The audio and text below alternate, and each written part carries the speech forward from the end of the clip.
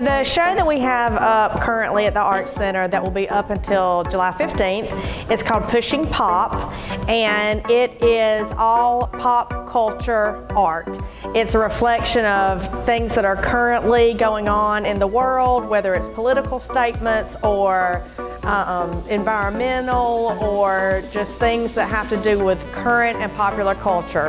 Actors, musicians. It's really different for us. We have had very traditional artwork in the most recent past, a lot of watercolors and oil paintings and ceramics, which are great and lovely. It just brings a different atmosphere to the Art Center.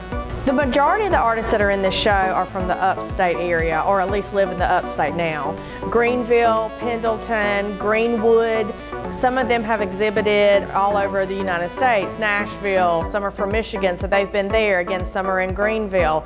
But to have so many with such talent at our Art Center, we were thrilled to have them here. We have 2D and 3D. We have sculpture, we have some ceramics, we've got photography, we have watercolor, we have mixed media. It's a little bit of everything.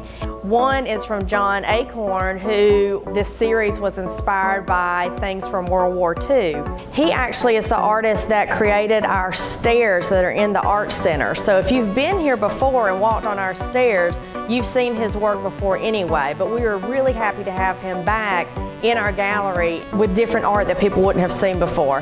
And he is probably one of our most local. He's in Pendleton, and he invited staff and I out to tour his studio and kind of handpick some of the things that he wanted to show in this exhibit.